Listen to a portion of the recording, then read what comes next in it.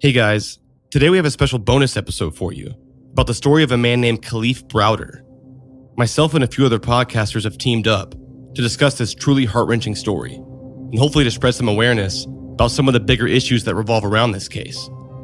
This story begins in May of 2010 in the Bronx in New York City. Kalief Browder was 16 years old and he was just 10 days away from his 17th birthday. And one night he was walking home from a party with a friend. As they strolled down the street of Little Italy in New York City, a cop car pulled up in front of them, and then another one, and another one. And before they knew it, Kalief and his friend found themselves surrounded by policemen and blinded by blue and red flashing lights. An officer approached them and said they received a report about a robbery. Kalief and his friend were in disbelief, and he told the police that they hadn't robbed anybody. The officers then searched both of them, but found nothing.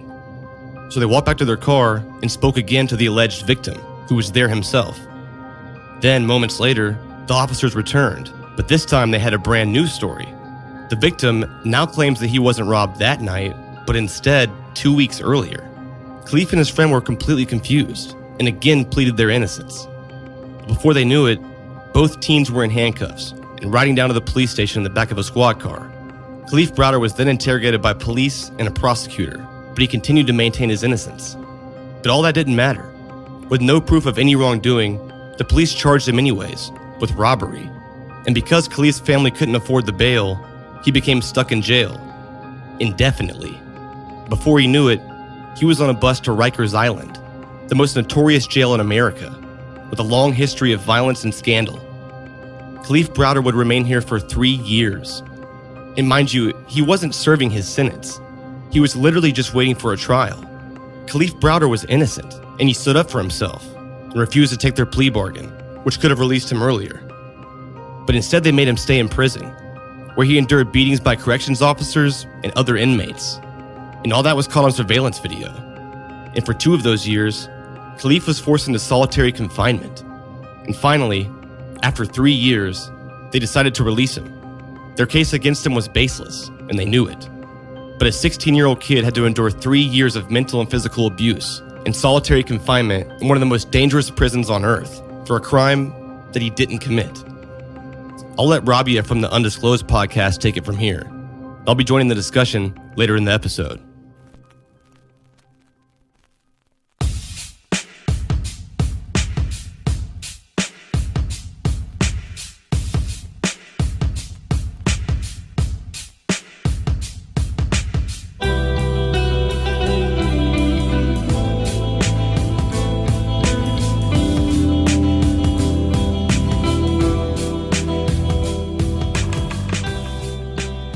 In 2010, Kalief Browder was a 16-year-old black high school student from the Bronx walking home from a party when he was arrested for allegedly stealing a backpack. Not for any violent crime, but for stealing a backpack. He then spent an unthinkable 3 years on Rikers Island without ever being convicted of a crime. To be clear, these were just charges. He was never convicted of this crime. But still, he languished in prison for 3 years, 400 of those days in solitary confinement. He was starved, beaten, and brutalized in prison before charges were eventually dropped and he was released. Browder's story became national news in 2013 when he brought a civil rights lawsuit against New York City, the New York Police Department, the Bronx DA, and others for $20 million, claiming physical and emotional torture. His fight for justice brought to the forefront of public consciousness numerous issues, including juvenile detention and solitary confinement.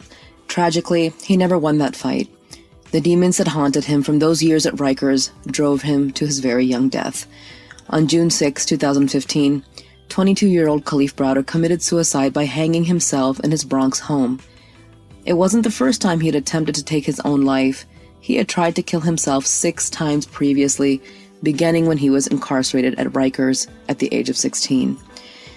Kalief's story was widely reported in the New York region, but many around the country and the world may not have heard it.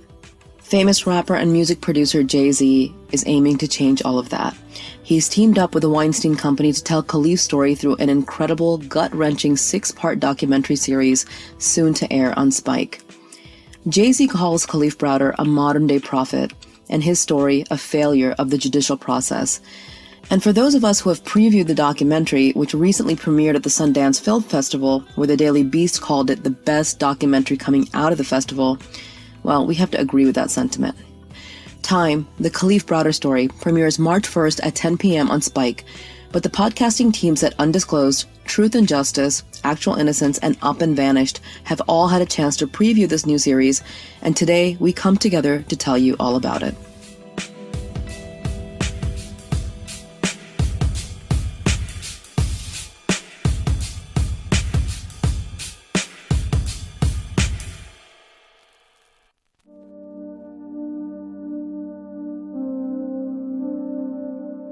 Thanks to Law and Order, Rikers Island may be the most famous jail in all of America. It's on an island in New York between Queens and the Bronx and connected to the mainland by a long, narrow bridge. Violence and corruption have been endemic there for years. It's so bad, in fact, that not long ago, the Department of Corrections had entered into a consent agreement as a result of a class action brought by former inmates due to the widespread abuse they suffered at Rikers. As described by a U.S. attorney in a cover letter to the court, the agreement will require the New York City Department of Corrections to develop and implement myriad new practices, systems, policies, and procedures designed to reduce violence in the jails and ensure the safety and well-being of inmates. The reforms mandated by this agreement are designed to comprehensively address systematic deficiencies that have plagued the jail system on Rikers Island for years. The 63-page agreement calls for a wide range of reforms intended to dismantle the decades-long culture of violence in the city jails and create an environment that protects both inmates and correction officers alike. Many of the provisions in this consent agreement are aimed specifically at how Rikers handles minors. Kids like Kalief, who, along with hundreds of other teenagers, was held in solitary on the island. In 2015, the Board of Corrections voted to end solitary for all inmates 21 and younger, and in October of last year, the measure was finally implemented in full. But when Kalief was at Rikers, the use of solitary confinement as a means of disciplining teenagers was routine.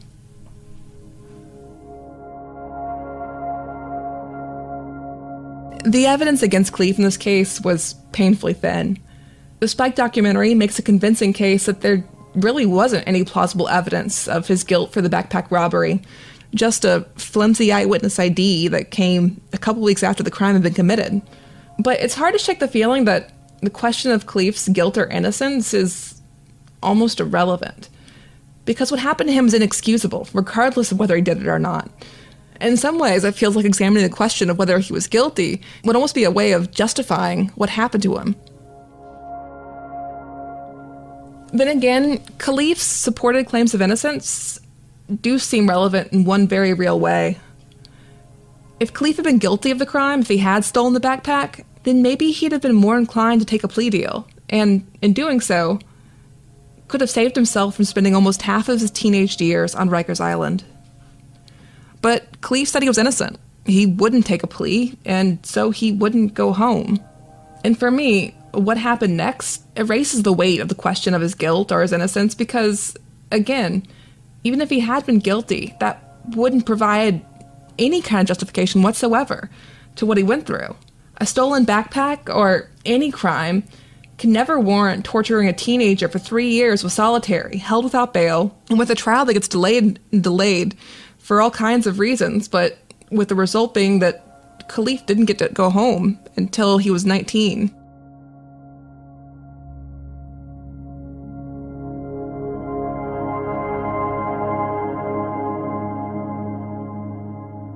Outside of Rikers Island, the way the legal system handled Kalief didn't seem cruel on its face necessarily.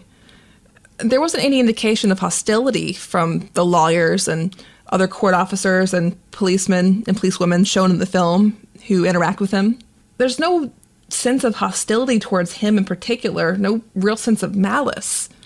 In clips and recounted stories, the way the court system handled him and the way the police handled him, it seems clip but professional, a sort of brisk formality that conveys, well, let's not make this any more unpleasant than it has to be.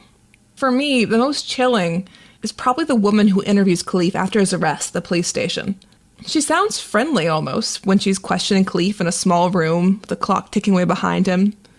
Kalief's clearly confused about why he's there, about what he's accused of doing, And she cheerfully asks him questions with a sort of friendly indifference to Kalief's actual situation. Although there's no malice in her tone whatsoever, no judgment, it's clear she's handling Kalief just like another cog in the system she has to process through, asking her list of questions and moving on to the next. The fact that the story she's asking him about seems to make no sense doesn't seem to cross her mind. This same sort of tone reemerges years later, in a sterner form, in the deposition that Kalief went through years later after his release, and after he brought suit against the Department of Corrections for the nature and conditions of his confinement. He was deposed, and the attorney for the defense, doing her job, quizzed Kalief about every aspect of his life that might provide some grounds for justifying what was done to him. And she forces him to give a series of answers to all kinds of details that are clearly designed in the hopes that they could be used later as a defense, or at least an excuse, for why New York had put a 17-year-old in solitary for such a long period of time. You were adopted, is that right? You were suspended from school? Some of your siblings have been in trouble before? And on and on. And of course, the defense attorney in the civil suit already knows the answers to all these questions. They already know what they need to get Kalief to say in order to make his story fit the portrayal that they need in the hopes of lessening the possible damages in a civil suit. And they know all these answers because Kalief had been under the state's eye since literally before birth. Every move of his was recorded, every shortcoming added to his file. Everything he had done in his short life was there at the state's ready for them to use against him anytime the state needed it to shore up a case. Whether the state was acting as a prosecutor in a criminal case, or as for Kalief, since there was no criminal case ever and all charges were dropped, when the state's acting as a defendant in a civil proceeding, trying to find evidence that Kalief somehow justified the abuse he went through. And while it's not a focus of the documentary, in an era where politicians at the very highest levels have been talking about resuming the stop and frisk policies of the old days, the documentary's visceral discussion and depiction of the impact of that policy seems more important than ever. Kalief didn't just have his whole life monitored and every incident available at the state's command for use in either civil or criminal proceedings. He, along with millions of others, was subject to the state's arbitrary use of force to detain and pat him down by officers of the state who were in search of a crime at random. Well, almost at random.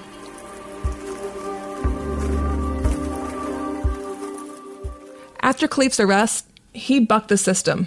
He refused to go along with the routine processing that boys like him are supposed to go through by pleading out, admitting to guilt to a crime, and having their case resolved one way or another. Kalief refused to accept a plea, though, and the legal system responded by simply shutting down on him. Can't go to trial, too many scheduling issues, can't get bail, there's a hold. For Kalief, it was off to Rikers for 3 years, while the gears of justice caught up to the fact that he hadn't pled out and he hadn't processed himself out the way he was supposed to. And once at Rikers Island, the legal system seems to have forgotten him. Instead, the prison system took over. Life at Rikers for Kalief and for thousands of others was horrific and violent. The video clips of the fights that went on, of the beatings that Kalief endured, are hard to make sense of. They're clear, mostly, in that they show mostly what's going on, a top-down view of huddled fights in narrow hallways, but at the same time, they're confusing to understand, mostly because of the actions of the guards. I kept rewatching those clips, trying to figure out what was going on in them, but I couldn't reach a clear answer. Were the guards trying to stop the fights, trying to break up the groups of other kids who were trying to beat up Kalief? Or were they just aggressively watching it, just trying to look like they're busy? There's a weird sort of half-heartedness to their efforts to break up the fights that seems striking when juxtaposed to all the violence around them directed at Kalief, especially when Rikers is notorious as one of the most dangerous places, both for inmates and correctional officers. Despite this, the CEOs wade into the fights with a bored and unconcerned air, and they halt the assaults against Kalief at a leisurely pace.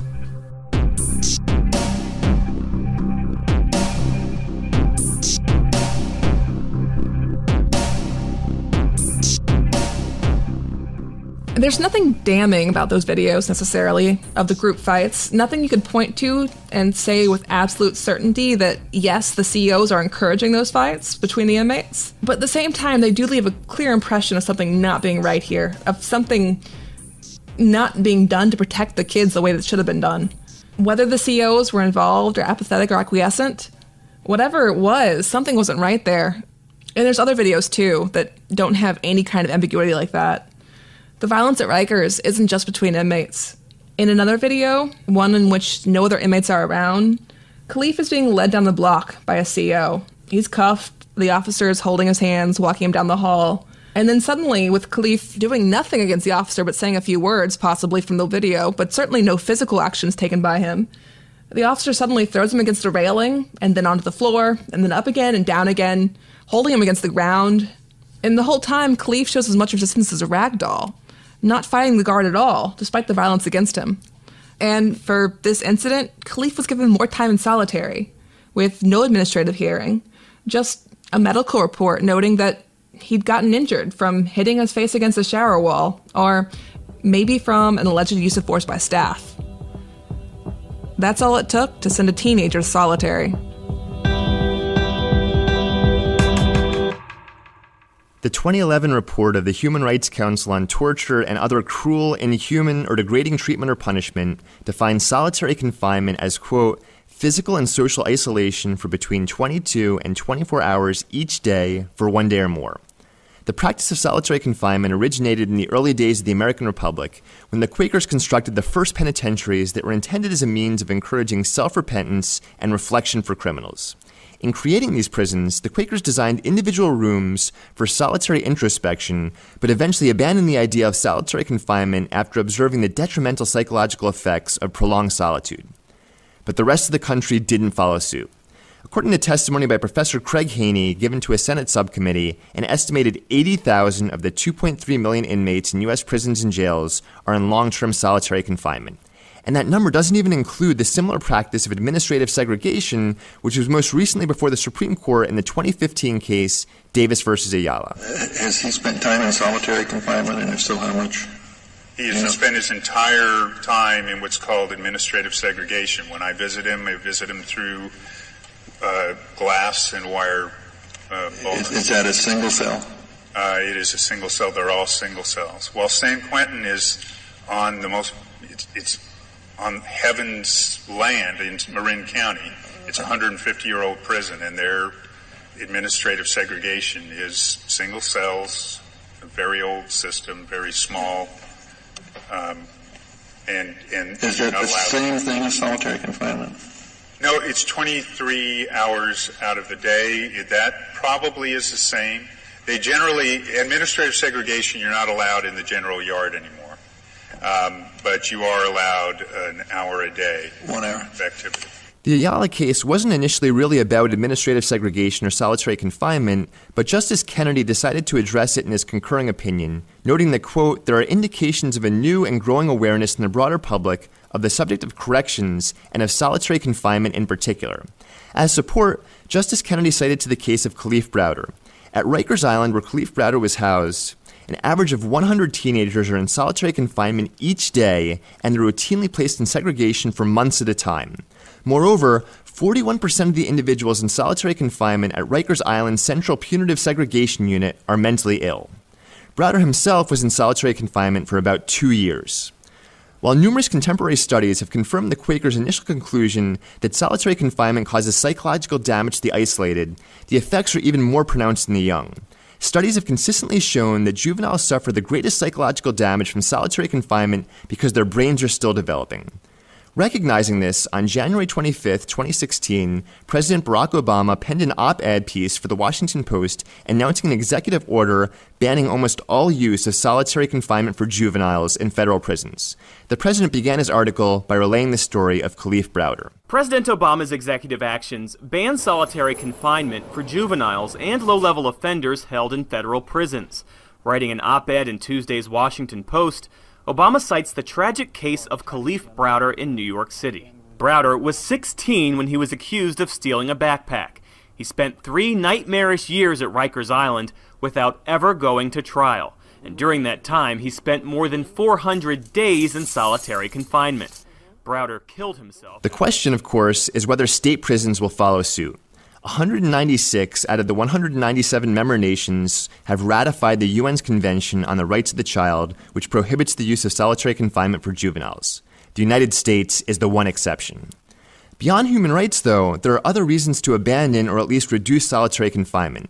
According to Sticker Shock, a 2014 report from the Justice Policy Institute, New Jersey spends $537.35 per day and $196,133 per year to incarcerate one juvenile at Jamesburg or Bordentown, which both extensively use solitary confinement, and the New Jersey Juvenile Justice Commission has a recidivism rate of 80%.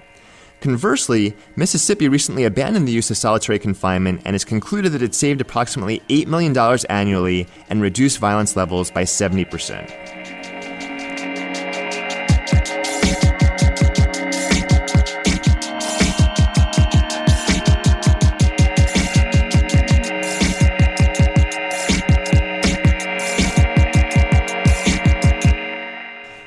When a defendant has been arrested and is waiting for trial, the judge must make the difficult decision of where to set bail, the amount of money the defendant must post as collateral to ensure he'll appear for court dates.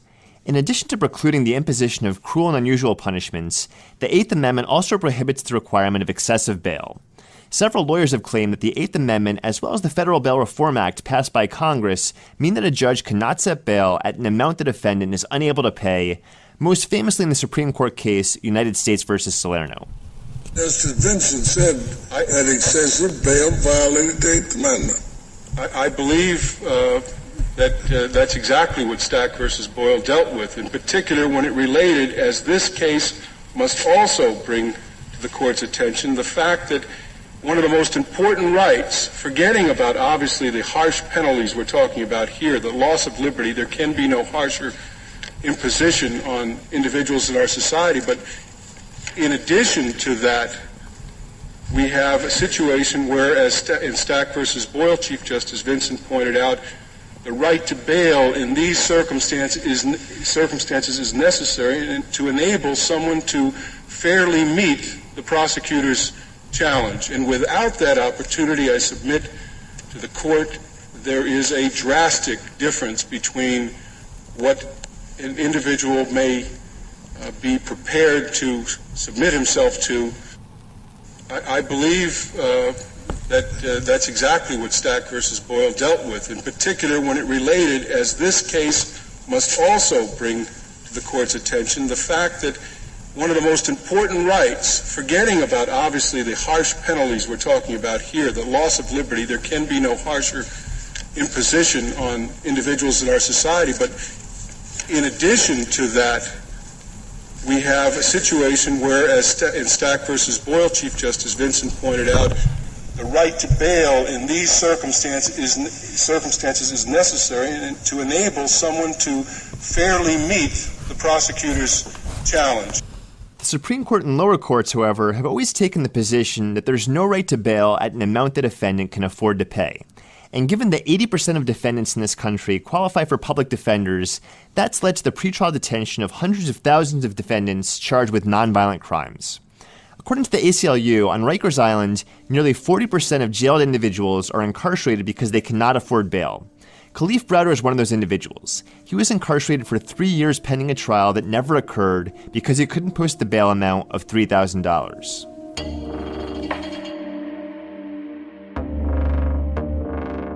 New York and Rikers Island aren't alone in this experience. According to a recent report by the Vera Institute called Past Due, in 2015, government agencies in New Orleans collected $4.5 million in revenue from bail, fines, and fees, but ended up paying $6.4 million to jail defendants who couldn't pay their bail, fines, and fees.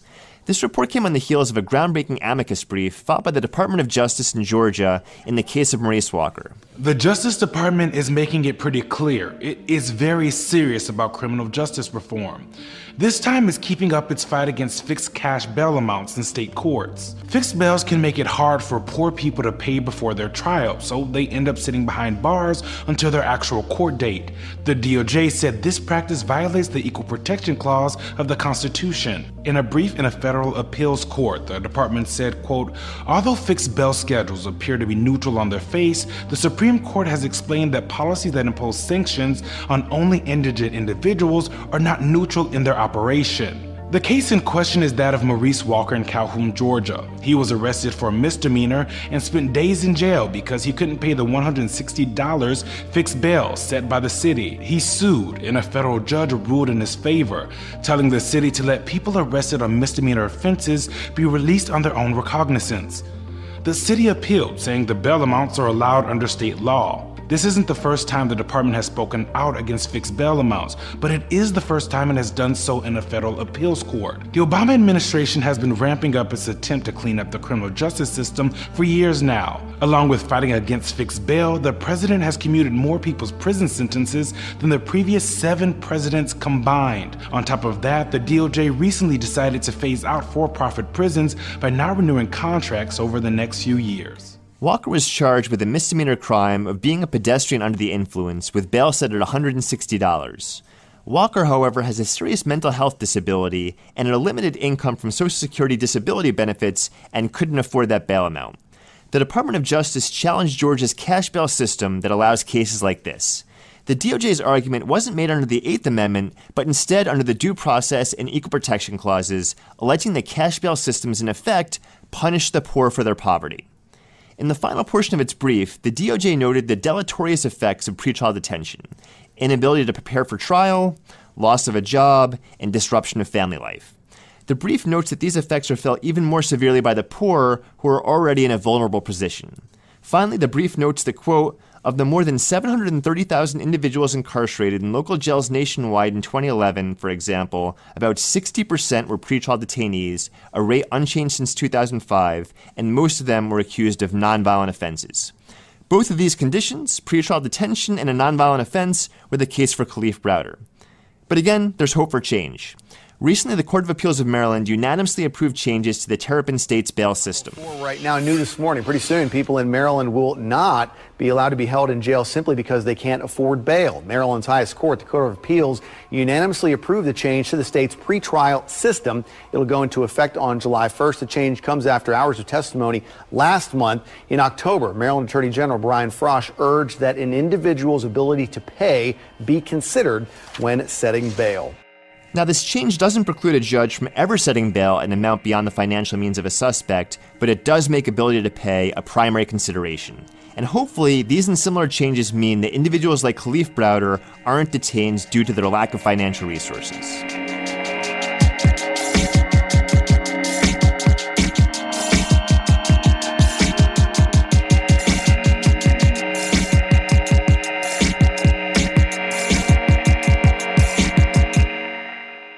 The Sixth Amendment guarantees defendants the right to a speedy trial. In the 1972 case Barker v. Wingo, the defendant argued that the Supreme Court should interpret this right as establishing a short and fixed deadline for holding a trial based on the following reasoning. The speedy trial provision, as this court has held, in each speedy trial case brought before it, pre-trial anxiety, hostility in the community, loss of jobs, curtailment of associations. There's even more of a specific pretrial prejudice. The Supreme Court disagreed, concluding that the question of whether this right to a speedy trial has been violated must be demonstrated on a case-by-case basis. In the absence of explicit guidance from this country's highest court, many states have stepped in and passed their own speedy trial laws. New York's version is known as the Ready Rule. This Ready Rule requires that all felony cases, excluding homicides, must be ready for trial within 6 months of arraignment, which is when the charges are read out to the defendant in court. This might make it seem like defendants will have their day in court at most half a year after they're charged, but the problem is that the 6-month clock can stop for any number of reasons, including the defense filing motions before trial. Moreover, the Bronx courts are so congested that when an attorney asks for a 1-week adjournment, the next court date usually doesn't happen for 6 weeks or more. Thus, every time a prosecutor requested a 1-week adjournment in the Kalief Browder case, he got 6 weeks instead, but this only counted as 1 week against the 6-month deadline. And Browder's not alone. In 2011, 74% of felony cases in the Bronx were older than 6 months. And the same applies for misdemeanors. Here's WNYC reporting on a current lawsuit regarding the delays in scheduling of misdemeanor trials in the Bronx. The nonprofit Bronx Defenders is claiming the judicial system is so dysfunctional it violates the U.S. Constitution's right to a speedy trial. The group cited data showing people arrested for misdemeanors in the Bronx, like drug possession and trespassing, can wait almost 2 years for a trial by a judge, and even longer for a jury trial. Federal Judge George Daniels with the Southern District Court rejected the state's argument that he should dismiss the case because New York's Chief Justice and others are working on solutions. But there's hope. Early in 2017, New York Governor Andrew Cuomo announced the New York Promise Agenda. As part of his New York Promise agenda, Governor Cuomo is calling for a comprehensive set of reforms from arrest to trial to ensure equal justice, he says, for all citizens, ensuring access to a speedy trial, and overhauling New York's antiquated bail system. Here's the substance of what Cuomo is proposing. Quote, the governor is advancing legislation which will reduce unnecessary delays and adjournments in court proceedings. The proposed legislation will require that people held in custody, not only their attorneys, consent to a speedy trial waiver that must also be approved by the judge. These waivers will only be granted after the detained defendant has made an appearance before a judge. All speedy trial waivers will be required to include a deadline so that the defendant, defense attorneys, prosecutors, and judges understand when the trial is scheduled and do not allow delays in the case to clog the court's calendar.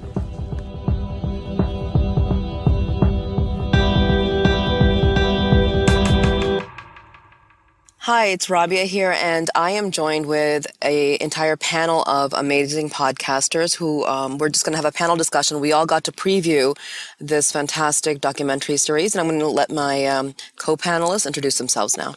Hi, I'm Bob Ruff, and I'm the host of the Truth and Justice podcast. I'm Payne Lindsey, and I'm the host of the podcast Up and Vanished. I'm Brooke, and I am the host of Actual Innocence. Thank you guys so much for coming together to talk about this. You know, we've been going back and forth, and as we watched the preview episodes, a number of issues kind of struck all of us, and they're kind of the big, glaring, systematic things that we see in a lot of these kinds of cases, but specifically, and Bob and I separately spoke to the producers and filmmakers about this. They remarked that, one of the biggest tragedies of this case is how many things went wrong in it, right? There was the system failed Kalief Browder on so many different levels.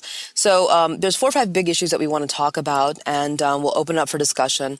Bob, I'll turn it over to you.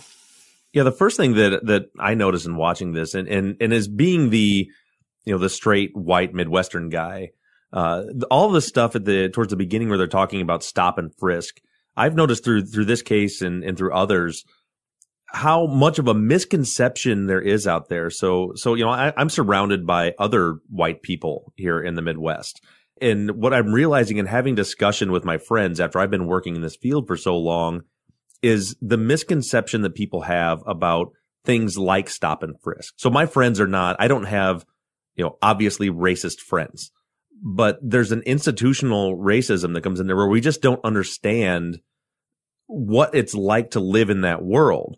And one thing that I thought the documentary did a great job of showing us is what it's like to be, a black kid like Kalief, living in a part of town where you can't go for a walk with your girlfriend without fearing the police stopping and throwing you against a wall and frisking you. For me, what I noticed in these discussions was that a lot of people that don't live in that world don't see it as a bad thing. They see it as, if they're not doing anything wrong, then what's the big deal? They get frisked and they go about their business. And if they are doing something wrong, then they deserve to get caught. And that makes sense on paper. But one of the great things that I think this documentary does is to kind of give us a little more insight into the world of what it's like to actually live like that. Well, can I just say, there are 3 white people on this panel, correct? Right now. Right. Yes, okay. So yeah, I'd be interested in hearing from the other 2 white folks. I have a great story, and actually Rabia was there. Rabia and I were coming home from the Undisclosed live taping, and we were in this Uber with an African-American driver. So I'm the only white person in the car, and I talk about a time that I got pulled over, and the police wanted to search my car. And I said, yeah, sure, no problem. And the Uber driver was like, no. You gave up all of your rights. And I think he thought I was being naive because I said, sure, go ahead and search my car without any issues. But now that I look back on it, I think that if someone else had been driving through the Midwest in the car that I was in, that it wouldn't have gone so smooth if they didn't look like me. Right. And I have an even crazier story that happened here that really it's little things that happen in life that make you more aware of the different worlds that exist out there. And so it's an embarrassing story. So my producer Mike and I oftentimes will engage during breaks in work in airsoft wars around my neighborhood, which is silly. Yeah, airsoft. It's the plastic BBs. We shoot at each other to take out our frustration from working in a 12-foot by 16-foot room. Can I just tell you, I just want to stop you right now and tell you that if I did that, I would be arrested for basically practicing for jihad or something, just so you know, but keep going. Well, exactly. It's a dangerous game to play these days. Imagine this, Payne. So I'm standing in my front yard holding what appears to be a full-size real sniper rifle. And one of our local cops pulled up to my yard while I'm standing there holding my rifle and looks at me. And I just turned back to him like, "Oh, hey, we're just playing airsoft." No, because I was being shot at. So I literally just turned to him and said, "Oh God, sorry, we're just playing airsoft." And he says, "Okay," and he chuckled and said, "Carry on," and drove away. And it just occurred to me, like, how would that have went down if I was a different race or in a different neighborhood or both? Like I'd probably be dead. And that's a big thing. And I guess I'm having a hard time articulating that to me. But the frustrating part to me in a conversation I just had with a very close friend of mine a couple of weeks ago, who was kind of talking about what I do. And he literally said to me, "You just do this work where you try to get guilty black people out of jail, right?" Oh my God. Yeah. And it wasn't, he wasn't saying it like vindictively and nastily. He was just literally, that is his understanding. And it just hit. And actually my wife, Becky, was there with me, and she's like, "Oh my God." She actually said, "After that conversation, I finally understand how important it is what you're doing, because that's how people think." And it's not like I hate black people or I hate Muslims. And it gets kind of perceived that way, but that's really not what it is. It's just really that they have just no understanding, because so many people, especially in like middle America, just don't live in that world. Yeah, they have not ever encountered, and they probably never will encounter that kind of reality. One of the, there have been a lot of activism and advocacy against stop and frisk, particularly in New York City, but even in other parts of the country. And stop and frisk, by its legal name, is known as a Terry stop. And, yes, I'm a lawyer, but I don't have a criminal law background. That's not what I ever practiced.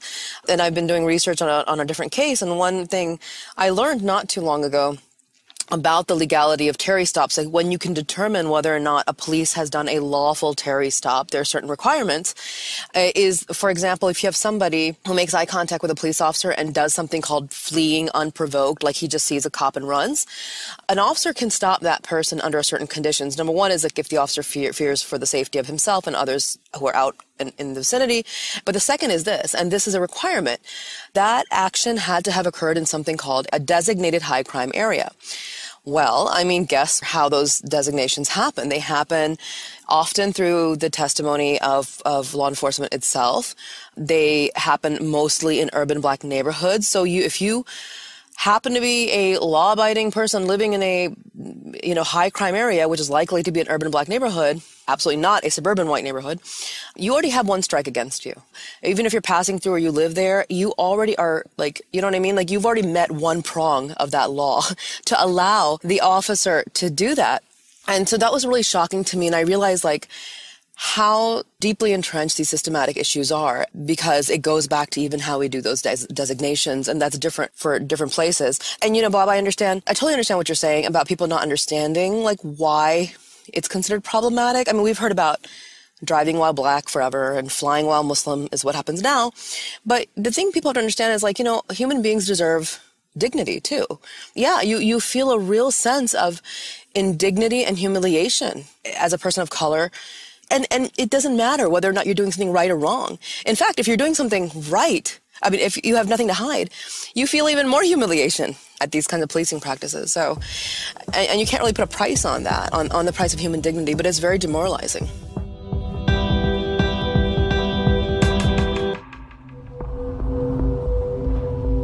Kids get arrested on a charge, they're offered probation, they take it, they don't realize how serious it is.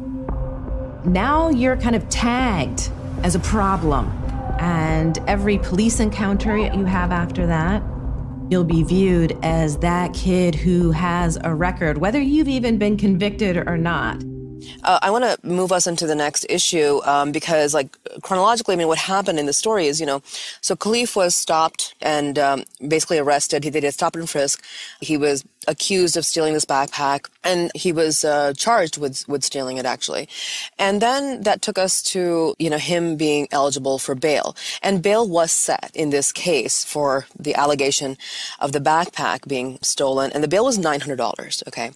A couple of questions here. First of all, $900 doesn't seem like a lot of money, but for many, many working class folks, that is a lot of money. They, people who live paycheck to paycheck, and I have been in that position. Even as a lawyer, I've been a single mom. I have lived paycheck to paycheck. When I remember one time my car broke down and I needed exactly $900 to get it fixed. I didn't have it. My dad had to give it to me. I mean, it happens, and I was a single mom. And so it took Kalief's mom 2 weeks to get that $900 together.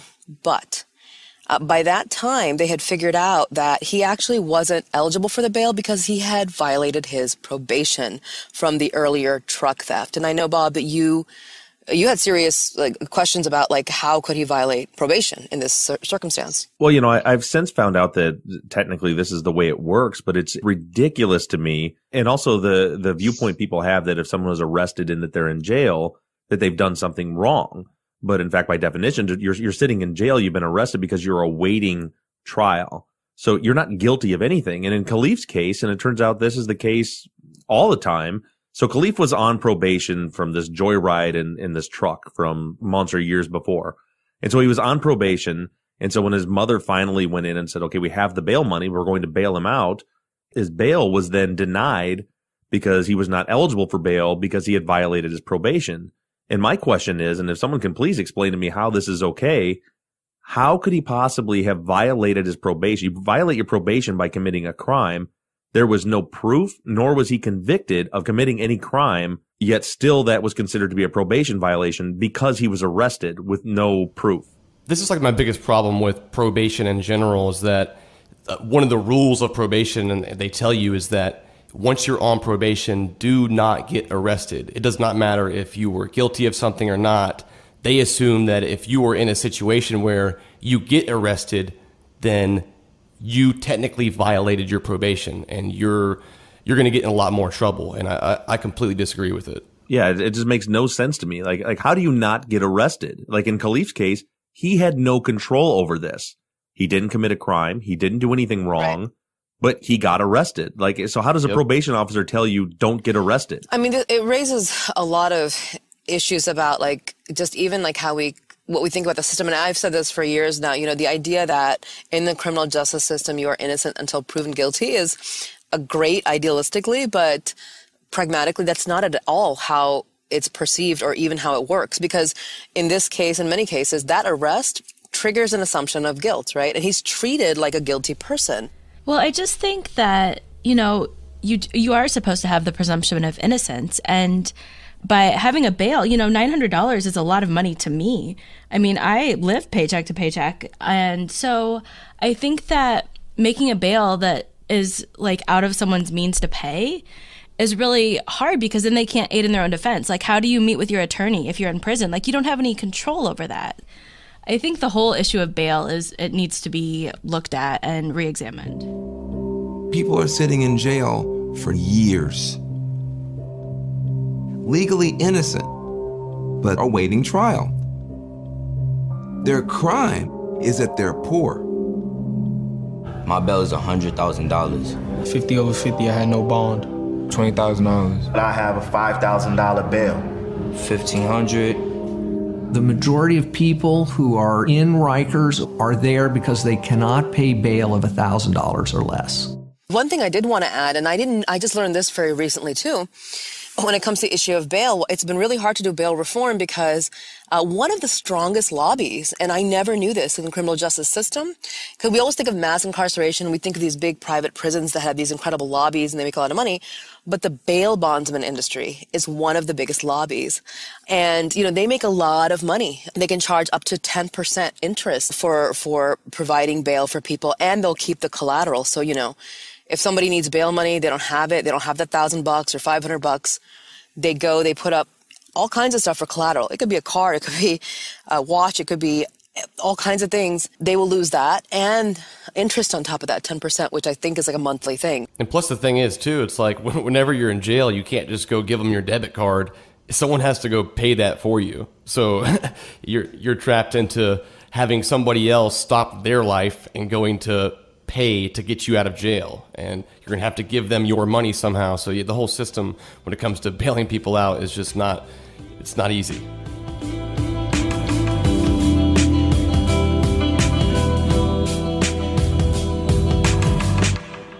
I wasn't friends with a lot of people in there. I seen people getting jumped, people getting cut.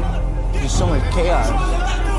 The gang problem is rampant across the island. You have to fight for the phone. You have to fight to be able to sit at the table. The officers allow inmates to beat up other inmates. That's part of the program. The program, correction officers accused of running an extortion scheme. Right and wrong is weird in there. Like, what's right to them isn't right, and what's wrong isn't wrong. I smuggled cigarettes, liquor, cocaine, razors. You don't want to be on the gang's bad side and the correction officer's bad side. That's hell. I mean, this seems like Lord of the Flies. What's going on here? It's easier to win when you're united. So that's some audio from the documentary that talks about the conditions at Rikers prison on Rikers Island in New York. It is one of the most well-known prisons in the country simply because it is so notoriously violent and mismanaged and kind of terrifying. We mentioned before when we were talking about the bail issue, what kind of people are being held at Rikers. It's about 10,000 people who are being held at Rikers, and 85% of them right now are actually being held without trial. They haven't been tried and convicted of a thing. So think about it. That's like 8,500 people are being held in these extremely violent conditions. And it seems like with the way things work in there, if you didn't go in a criminal, you probably will come out a criminal. A criminal or deeply damaged, right? I mean, you've got violence from gangs. You've got violence from guards. In the documentary, you see Kalief being repeatedly jumped. When I watch those clips, I have a 19-year-old, and this kid was 16. He's a baby. To me, that's a baby. And I cried because I cannot imagine, like, my child at 16. You know, the thing is, when we sometimes look at these folks, like on TV and the news, they've been arrested. They'll even say, I know the news will say a 17-year-old man or an 18-year-old man. To me, that's still a kid. And when you look at Kalief, I think he's also, as a 16-year-old, and in this system, by the way, New York is one of the few states that still does treat 16-year-olds as adults and doesn't put them in a separate juvenile facility. So they are just surrounded by a lot of danger there. Bob, you had a good point, too, saying that if you're not a criminal and you go into Rikers, you're pretty much going to come out a criminal. And really, after watching the first 2 episodes of this series, I didn't really know how serious the gang violence and corruption was in jail, especially Rikers. So you have to completely adapt to survive in there. It's pretty crazy. Yeah, it seems like in order to survive, you have to form alliances, oftentimes with gang members.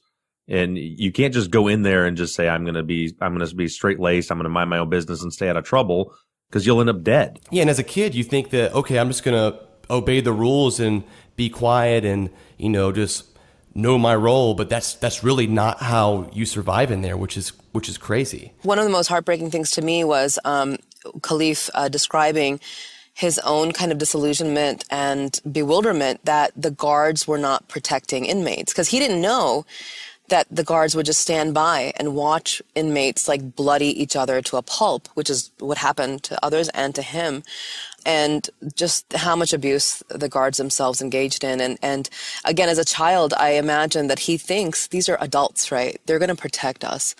But instead, they actually contribute to the violence. I was reading a story, and this was a case that was just settled last year, with a very big payout, I guess, to the family of this man. But in 2013, there was a mentally ill... I mean, this is how extreme conditions are. Then in 2013, there was a man named Bradley Ballard, and he was put into Rikers 6 days. After 6 days in his cell, he was found dead. He was covered in feces and urine. He was mentally ill. He had schizophrenia. But one of the things that they did to him, other than not give him his meds, was also not give him water. And that leads to some of the things that, you know, in the lawsuit that was filed by Kalief later, these are also allegations he made about them. Yeah, well, I was just thinking, you know, I've interviewed a lot of grown men who went into prison, and I would say 90% of the people that I interviewed, when they come out, they have been treated for PTSD, post-traumatic stress disorder. And I think that going in as a person who's mentally ill or going in as a vulnerable child, the effects of being in Rikers, being in prison, would be devastating. I can't imagine that a person could escape that circumstance without developing some kind of traumatic disorder. Yeah, and the sad part is, whether someone's innocent or guilty, they're still human beings. And I hope that as awareness builds around all of this through all of our podcasts and especially through this Spike documentary, that people will realize that they're still human beings and still need to be treated humanely. And it gets even more sad when you think about the fact that at Rikers Island, there's so many thousands of these people that haven't even been convicted. Well, speaking of the conditions in Rikers, one of the most egregious abuses against inmates there that Kalief suffered very badly was solitary confinement. And I know, Brooke, you talk a lot about this and you've written about this. So a lot of states have what is called speedy trial laws. I'm not an attorney, but I've done a lot of research on this. And it requires a person's trial to start within a certain time. And so in New York, they have the ready rule. I'm doing air quotes that you can't see, which basically says that if you have a felony case that's not a homicide, you have to be tried within 6 months or your case can be dismissed. But the problem with that is that there are so many technicalities that can delay the process. Like with Kalief, he was in there for almost 3 years, and almost 2 of those years were spent in solitary confinement off and on. And I think that a trial that's supposed to happen in less than 6 months and ends up taking over 3 years is devastating enough. But I think that having to spend 2/3 of that time in solitary confinement is torture.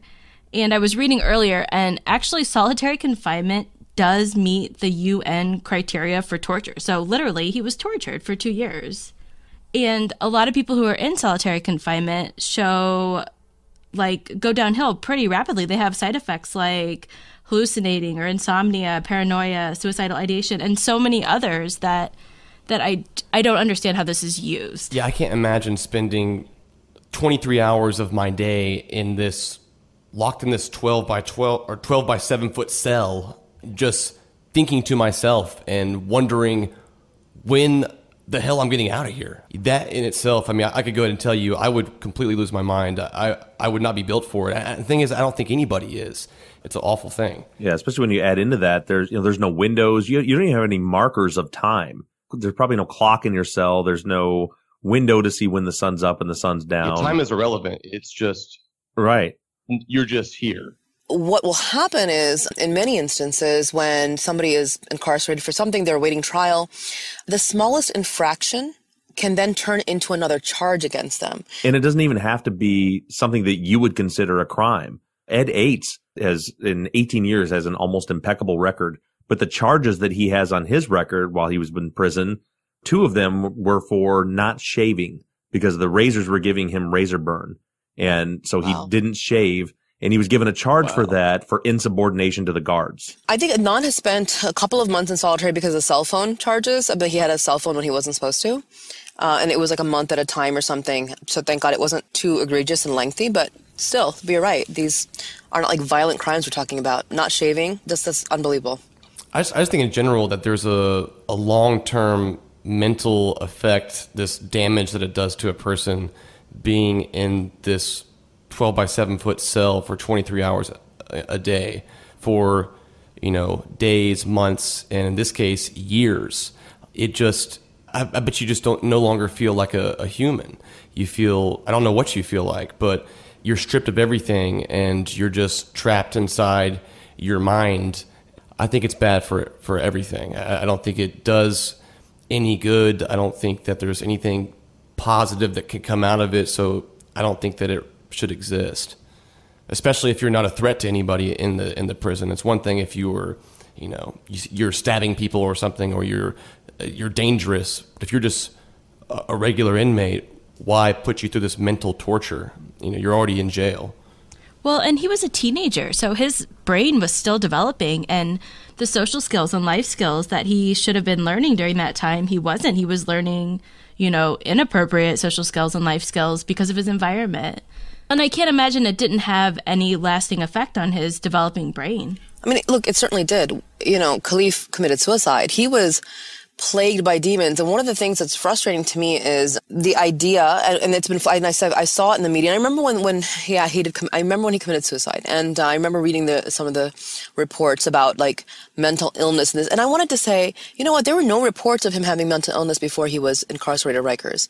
They destroyed and damaged him and then put him on the street and then said, oh, now he's got mental illness. And so he committed suicide. And it just really, really makes me angry, because that is completely taking away any responsibility for that young man's, the trauma he experienced and his death. He also didn't get any, by the way, these people, when they are released, whether or not you've been in solitary confinement, there's a lot of healing that has to take place for people. And I'm sure, Brooke, you know this, having spoken to so many exonerees, the kinds of healing and emotional support they need, the kinds of mental health help they need after release, and then somebody who's experienced solitary, it must be a whole different level.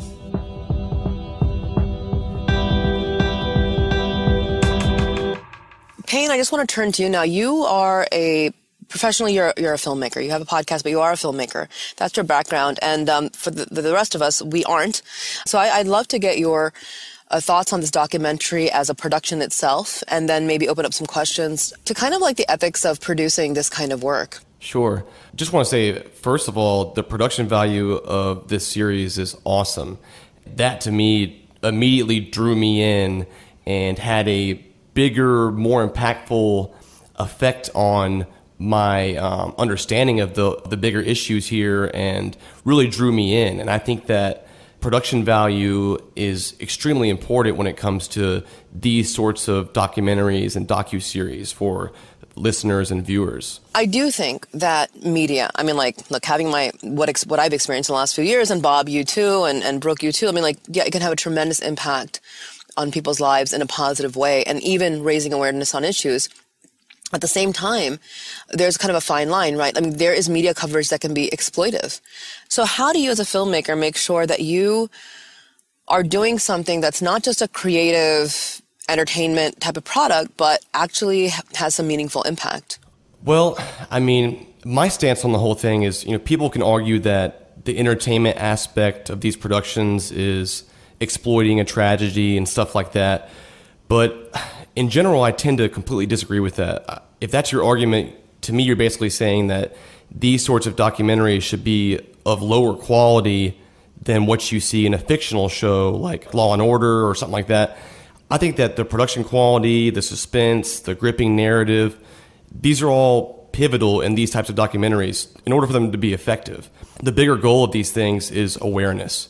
So to tell these stories, you have to tell it in a way that will resonate with people.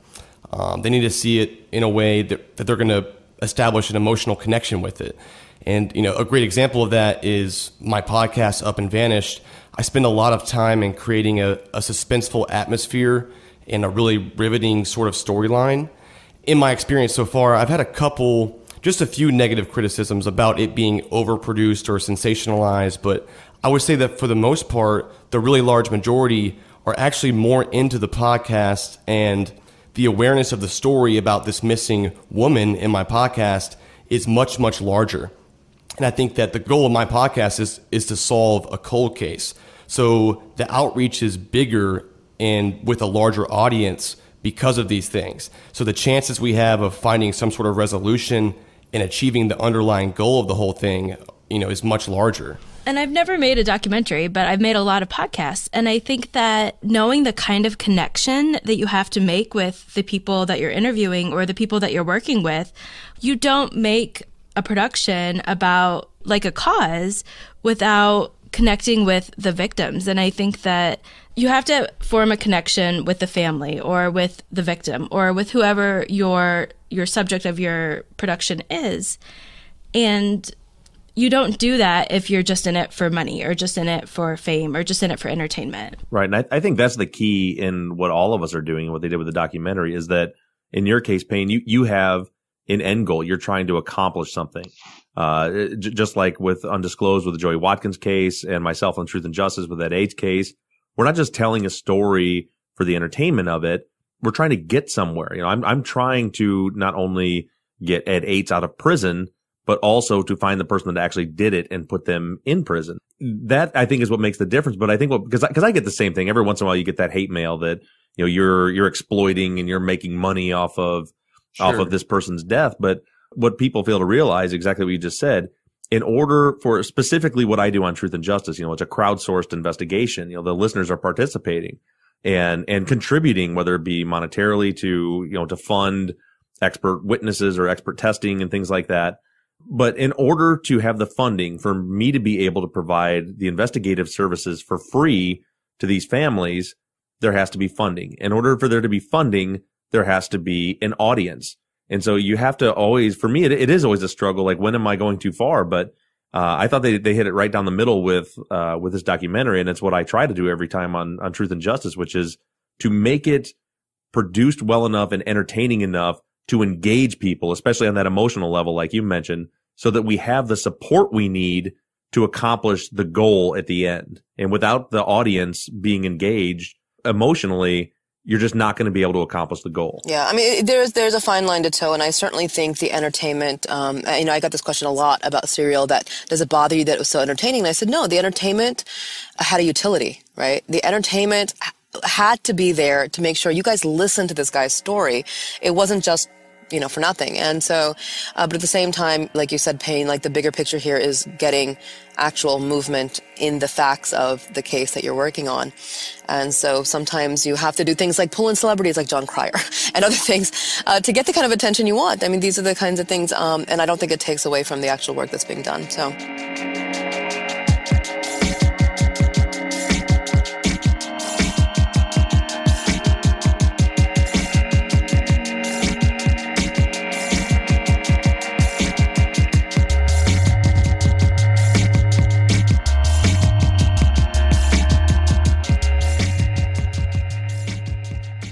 Hi, Rabia here again, and I am joined with Bob Ruff as we get a chance to do something very cool. We're going to interview the executive producers and director of the documentary Time, the Kalief Browder story. So we have with us today Julia Nason, who's the creator and executive producer of the series, and Jenner First, a Peabody Award winner who, along with also being an executive producer, is the writer and director of this documentary. Together, Jenner and Julia are founders of the New York-based production company, The Cinemart. And they come to this project after a long line of incredibly impressive and impactful documentaries, independent and feature films they've produced, including Brick City, Chicagoland, and Welcome to Leith, which, by the way, I recently saw on Netflix, and it was just fantastic. So, hi, Jenner and Julia. Welcome, and thanks for joining us. Hi, thanks for having us. Hi, thanks for having me. How you doing today, Jenner and Julia? We're hanging in there. We're actually Skyping in from the editing room. It's been quite a journey to finish the series, and we're deep, still very, very deep in the editing process. So every day is a journey to get to the finish line here. Well, I want to get right into the questions we have for you about the documentary, and the first thing that I want to know is, how did you get involved in this documentary? Of course, we had, we read the New Yorker magazine, we read the New York Times and other publications here in New York. And the story was publicized even up until several years ago. I mean, people in New York knew about Kalief Browder. People in New York knew about the kind of really horrible conditions at Rikers Island. And I had read Kalief's story. Julia had read Kalief's story. And when Kalief passed, our partner, Nick Sandow, is also a creator and executive producer on the show. He kind of put it back in front of us and was just so moved by the whole sort of tragic genesis of Kalief's life and what he had gone through. He just wanted to help, and he reached out to Kalief's attorney, Paul Prestia, offered himself. Nick is the star of a show called Orange is the New Black, and over the years has been able to kind of understand mass incarceration from a unique standpoint, and had come to the point in his career and his role on the show where he really wanted to make a change and do something with the position that he had found himself in as a warden on this, hit show. So he just initially reached out to help, and in talking with us, knowing that we had this documentary background, and Nick himself is also a filmmaker, we said, well, what could we do here to make sure that this story never disappears from people's minds? The evening news can carry a story only so far before it disappears out of the news cycle. It's no longer in print, and we never can have that immortal historical record if it's only for the evening news and in the articles. Those things fade away. So the idea was to create a really impactful, epic saga, because within Kalief Browder, we saw every single failing in the American justice system and also several other systems, the public education system, the foster care system, the mental health system. Just so vast what his life signified. And so we embarked on this journey and gained the trust of his family. And it's been quite a remarkable process and a harrowing period of our lives personally to work on it. How long have you been working on the documentary? We've been working on this for about a year and a half. Okay, so you actually began after Kalief's death, is that right? Yes. Yeah, we really began shooting within the first month after Kalief had passed and doing our initial interviews with Kalief's family, who was still grieving very intensely at that point. Of course. Did you have an opportunity to meet him directly and speak with him before you began filming? No, and I find that to be the most surreal part of this whole journey, as I've gotten to know this young man so intimately through the accounts of others, but I myself have never met him, and neither has Julia or Nick. So it's a very surreal thing to be doing, to be someone's biographer, to be chronicling someone's life and capturing their character without ever sitting in a room with them or without ever, being able to have a conversation that was more organic. So it's really an interesting journey for us and pretty special and challenging too to make sure that you get the story right.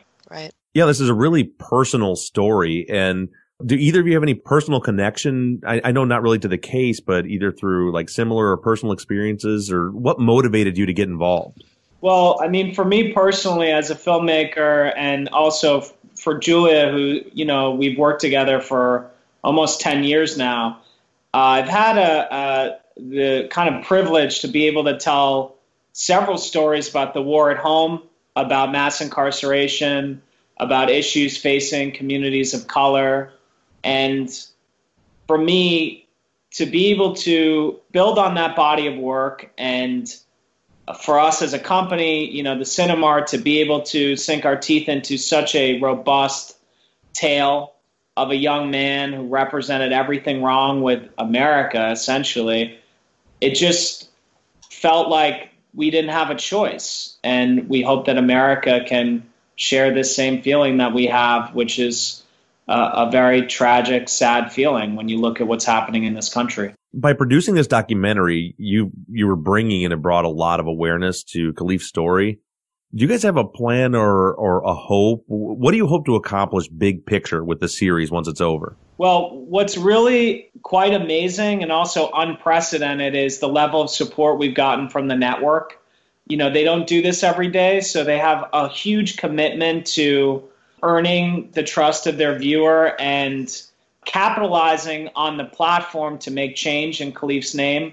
So after every episode, which is going to be available in 100 million homes, there'll be a call to action.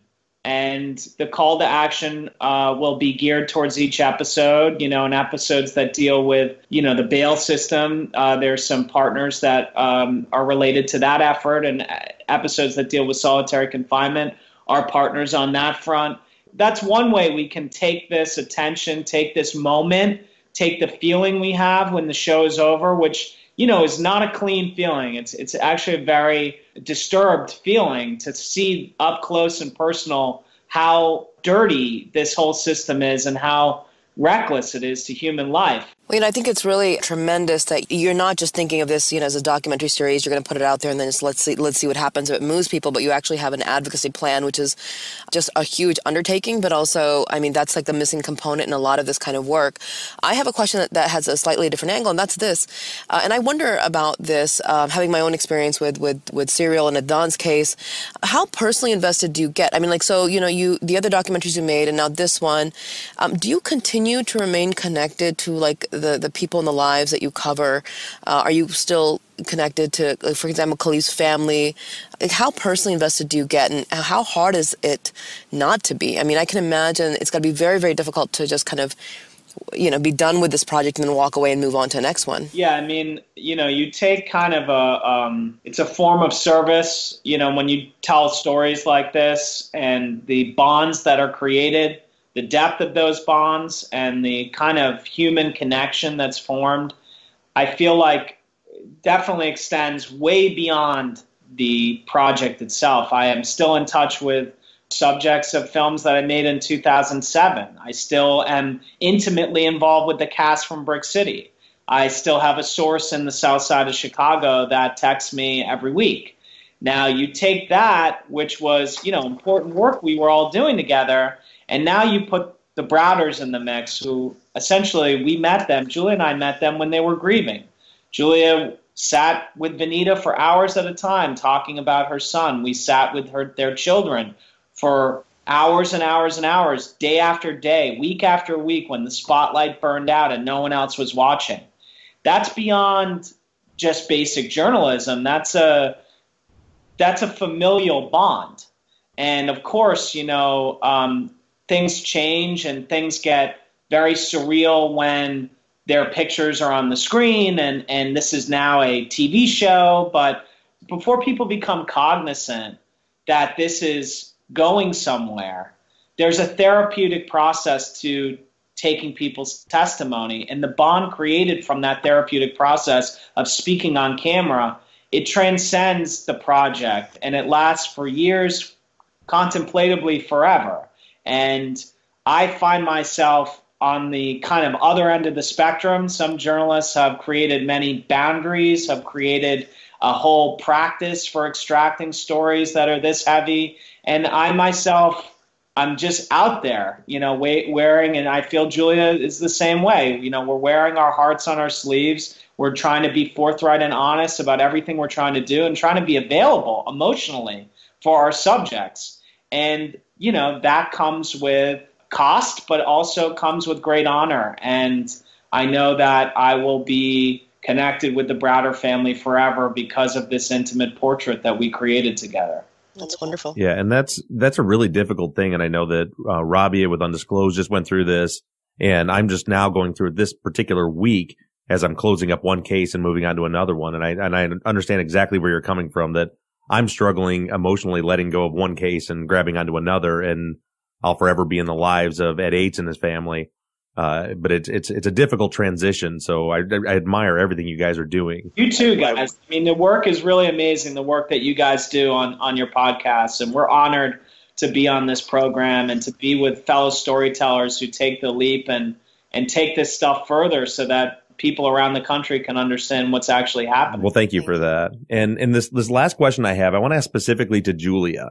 We all know that when you're producing a series like this, you're limited by time slots, production schedules, etc. There's no way to get everything in that you'd like to.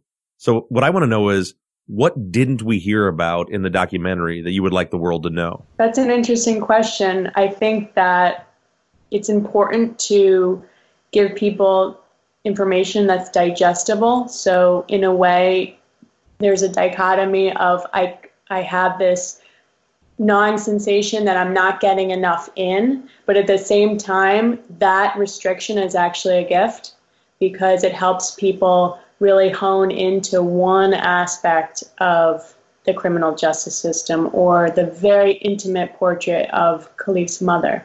And that's something that people can attach themselves to on an emotional level that goes deep into the psyche of telling such a massive issue of injustice in this country. Well, thank you so much, both Jenna and Julia, for joining us. And we're looking forward to seeing the entire series, which premieres on Wednesday, March 1st on Spike at 10 p.m.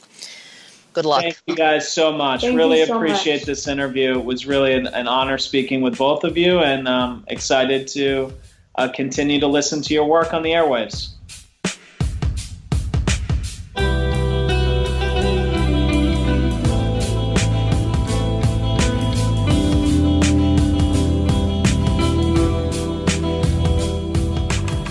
Kalief's story is tragic and heartbreaking and deserves to be told, retold, and never forgotten. There are many, many more, many thousands more still stuck in the nightmare that Kalief experienced.